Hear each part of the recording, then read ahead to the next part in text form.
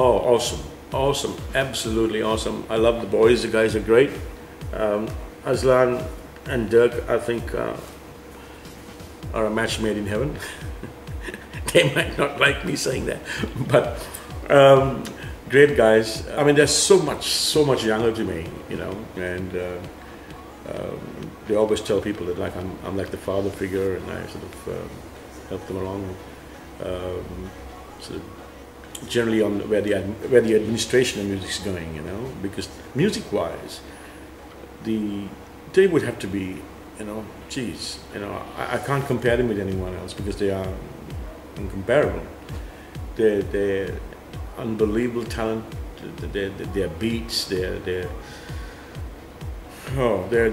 writing skills, even their voices, you know, something that Sri Lanka should be proud about. And I support those guys all the way, and I will help them in any way I can.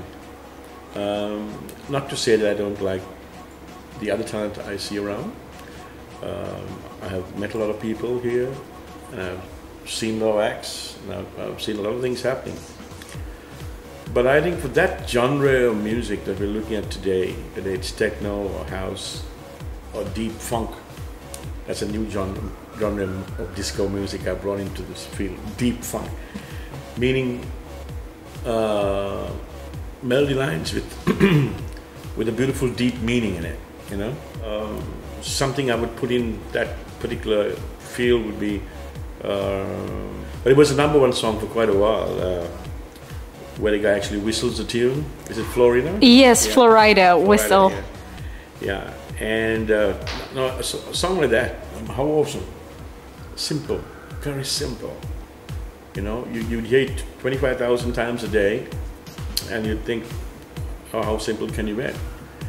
And me being with the experience I have, I could look back and think to a song like, you know, done by Doris Day in the 50s called When I Was Just a Little Girl, you know? Okay, Sarah. So it's things that you hook on these beautiful melody lines, you know, and to me that is, and you put a nice funk beat underneath it, you know, and it's deep funk. You know, the strangest thing was that Aslan and I and we were in the studio and we were working on different ideas, and you know, he has this knack of coming up with incredible beats and rhythms and chords, and he came up with this dun dun dun, you know, and this is the gospel to it. And I said, hold it there, Aslan, hold it. I think you've got something there, you know. And he looked at me in a strange sort of way, and then said, oh, okay, let's work on it then.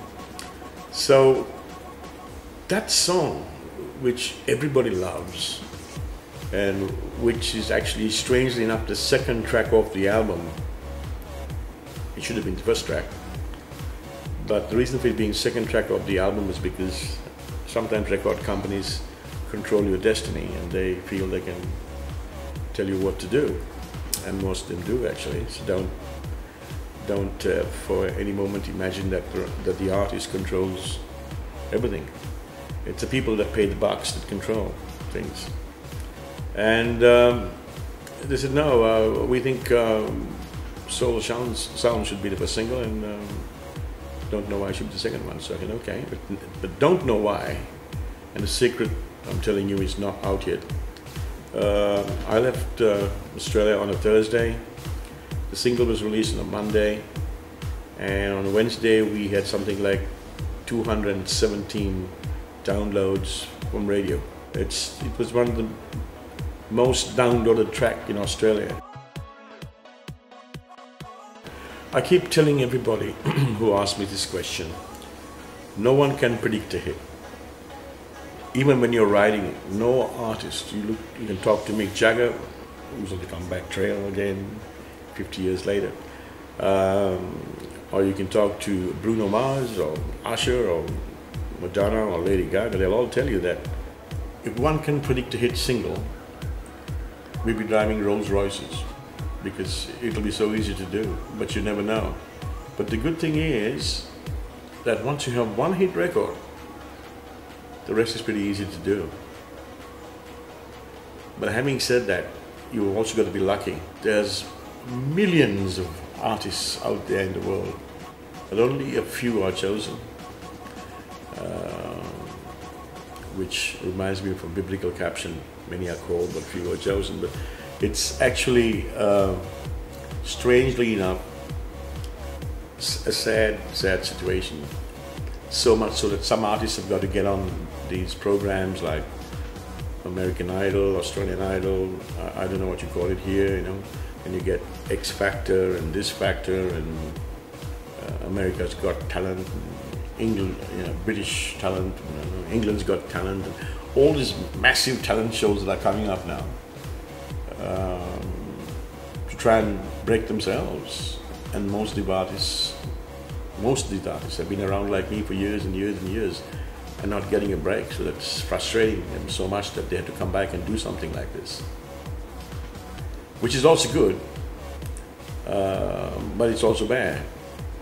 The reason I say that is, in my particular instance, when I had my album out, we've had about 2 or 3 shows going around Australia, you know, like Australia's Got Talent, The Voice, and, you know, Australian Idol. And people download these tracks on iTunes, and the charts are organized in such a way that it's on sales, and only on sales.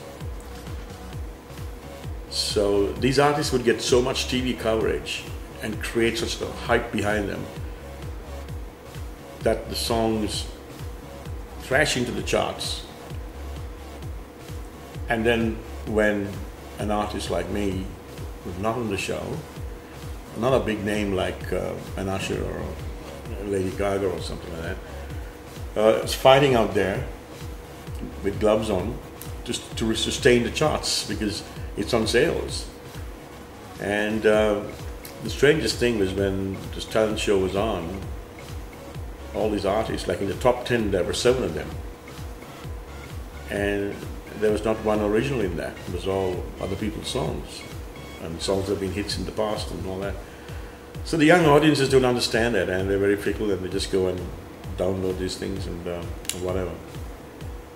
And my particular album, which was struggling at number 5, number 2, then back to 5, then back to 12, and up again to number 2, it was very hard because there were changes, so what I would say like almost artificial changes taking place because of the massive television push behind these artists, and of course it's all to do with telephone calls and rah.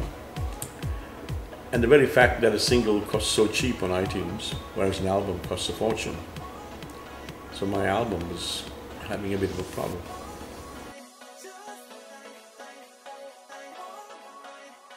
This particular album, Don't Funk With Me, has a new version of Disco Lady on it.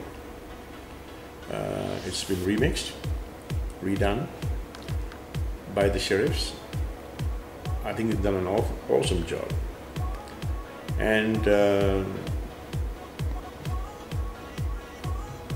that particular track, I think, is still stands the test of time, so they can get it on the album. Now, for more reasons than one, the album, I don't know whether it's available here or not, but I suppose it'll take some time when it'll be out here on, you know, it's solely distributed. I suppose it'll come down the line here at some stage, you know.